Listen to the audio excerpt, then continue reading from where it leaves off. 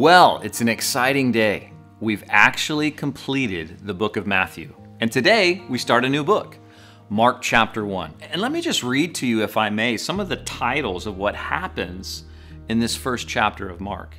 We see that John the Baptist prepares the way. We see the baptism and the temptation of Jesus. We see Jesus calling his first disciples, casting out evil spirits, and even healing many people.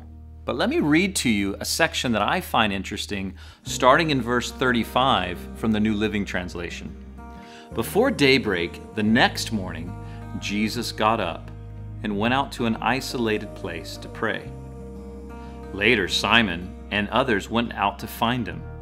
When they found him, they said, "Everyone is looking for you."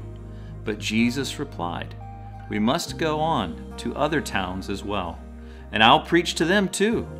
That is why I came." So he traveled throughout the region of Galilee, preaching in the synagogues and casting out demons. Here's what I find so interesting for today's devotional thought. Jesus had a full schedule. Lots of things were going on. He's casting out demons. He's raising up new disciples. He's being tempted by the enemy. He even has been baptized. And you know what happens? It says the next day, long before the sun arose, Jesus arose to spend time with his Father. And everyone is looking for him. It's just like the disciple says there. He says, "Hey, everyone's looking for you. You've got more to do. It's happening for you, Jesus. Right here in this place, God is blessing. Let's ride this wave of ministry. You've done it. You've succeeded." And you know what Jesus says? It's time to move. It's time to go on to another town.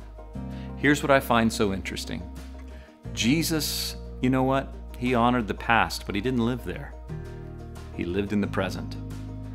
And his priority was intimacy with his Father, hearing from his Father, so that when those that were around him began coming for him to give directives to him, he could say with confidence, "You know, God has spoken to me. I know what I am to do. I am to go into other towns and preach the gospel there." Here's my encouragement to you. No matter how full your day was yesterday, take time today to spend time with your Father. Listen to him, because there's oh so many voices that would like to give you directives, suggestions, and opportunities for you to spend your time. But listen to your Father. Get up, spend some time in his Word, for he will speak to you today.